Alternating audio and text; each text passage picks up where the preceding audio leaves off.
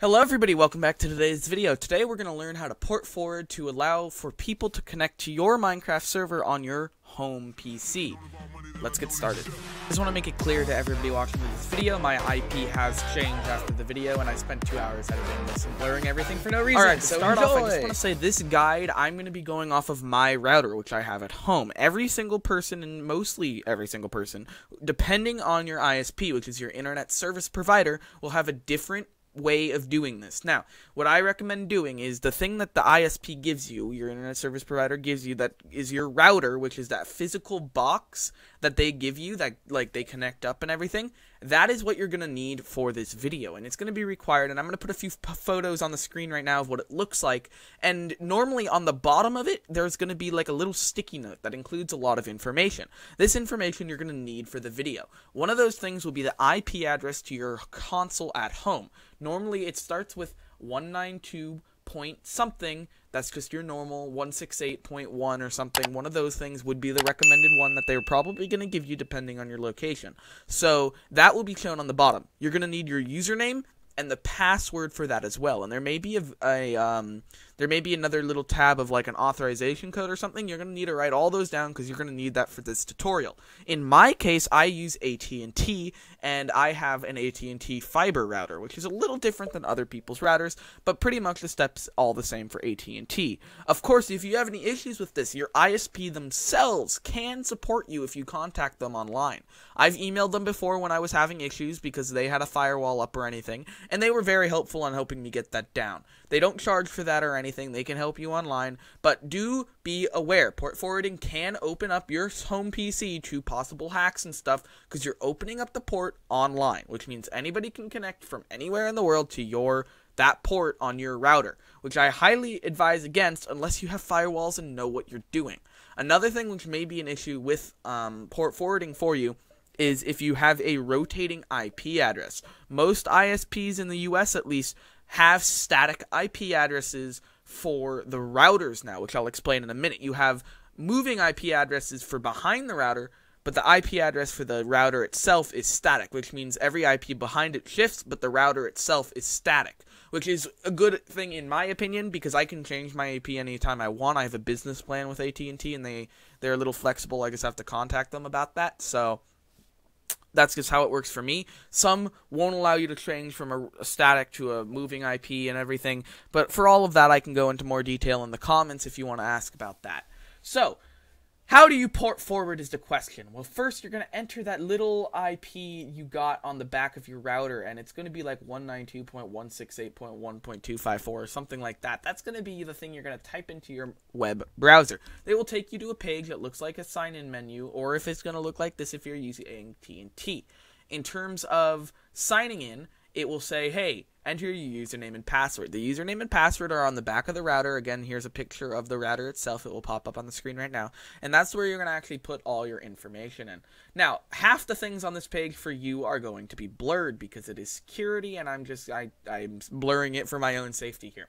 But pretty much what you're going to need to go to is you're going to see something like settings or customize firewall or one of these things. In this case, I'll go to settings because most of you will have a settings tab and then have a firewall tab here. So you'll go settings, firewall, or something. You just want to find the firewall tab for your router on your systems. In my case, it's under the firewall tab, and there's going to be a lot here if you use something that I use. Now down here, you can see that I have a bunch of allowed applications. The port numbers for you are going to be hidden except for the 25565, and same with the public IP address. The reason for this is to protect my IP in my house and everything else. But you can see that there are allowed applications, like I do allow some ports for different Minecraft and other things. The only one you can actually see is Minecraft, because this is actually hidden behind a secondary firewall for my house, so that's pretty cool. And then you have your applications DMZ tab, which is going to be the one we're going to be taking a look at in a moment.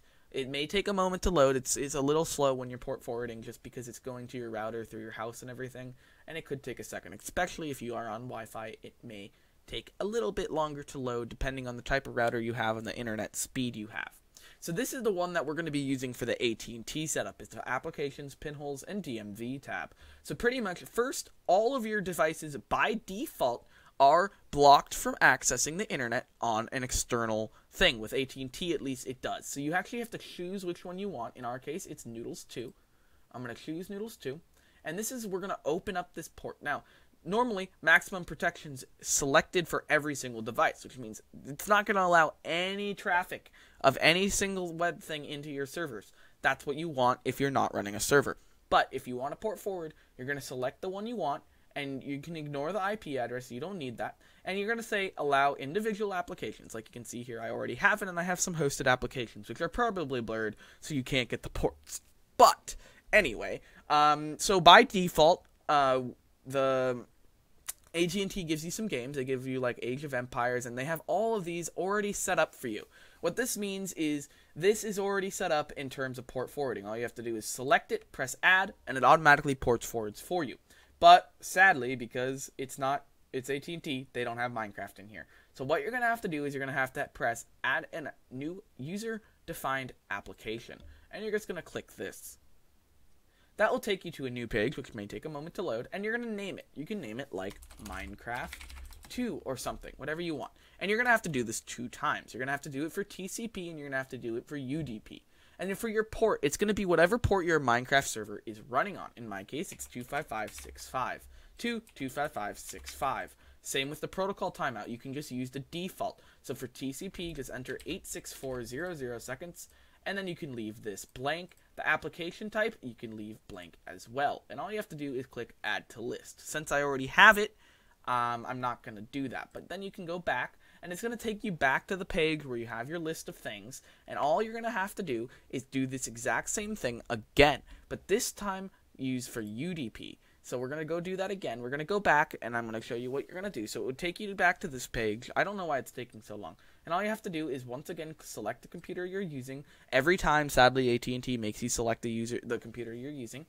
And then you are going to click on to the same thing, add a new user-defined, and then you'll see it open up the page again. I don't know why this is taking so long to load. Normally it doesn't take this. Add a new user-defined, and this time you're going to do the exact same thing you just did with, you can name it like MCUDP or something, I don't know. Select UDP, 255.6.5, 255.6.5, or whatever port you're running, 600 seconds, and keep everything else the same, and just press add to list. All you have to do, it adds it automatically. Now, we have successfully added our ports, but we haven't actually port forwarded yet. So now we're actually going to port forward. Going back to this, you're going to choose your computer again. Yes, you have to do it again. I don't know why AT&T is being weird about this. You have to choose it again, and this time you can go ahead and scroll down, and you're on your applications list. You're going to be able to find your custom one. In my case, it's MC here. I already added it, but you'll find it in the list on the left. All you have to do, let's say if I wanted to open up an Age of Empires server, I would click add, and it would ask you for an access code. For me, it's already filled in, and luckily it's hidden, so I don't have to blur that again. The access code is the one that's located on the back of your router, and that just keeps security to making sure you don't overdo it and you don't have everything wrong here on the settings page, and you're not a hacker trying to get in or anything. So it's going to load, and it's going to say configuration successful. You can see Age of Empires have been added. And of course, if you want to unport forward, you can always just click remove, and it will remove it from your user-defined hosted applications list, and you will no longer have that port open. So once you open it and you add your MC, add both your MC for UDP and CPT and UDP here, you have successfully port forwarded. Now, of course, this may be completely different. It may look completely different for you on your end. All you have to do is look up port forwarding router or your router name. So what I would do is port forwarding router AT&T or whatever you have, enter your router type. So like if you wanted the router BGW210, and you can see they have a whole forms and everything on how you can port forward it. They have all these steps and everything, and it will count you through setting it up for yours. And of course, there's hundreds of YouTube videos on YouTube talking about the different routers and how you set each of them up. So that is pretty easy and pretty nice, and it's all built into this one thing. I apologize if half the screen was blurred during this video. I don't want to get attacked and I don't want to get hacked in this video, so I apologize if it was partially blurred or fully blurred at points during the video, but I hope my explanation kind of helps you on your end and you can step yourself through it. Of course, you can ask any questions you want down in the comments, and I'll be happy to help you out. I'll see you next time.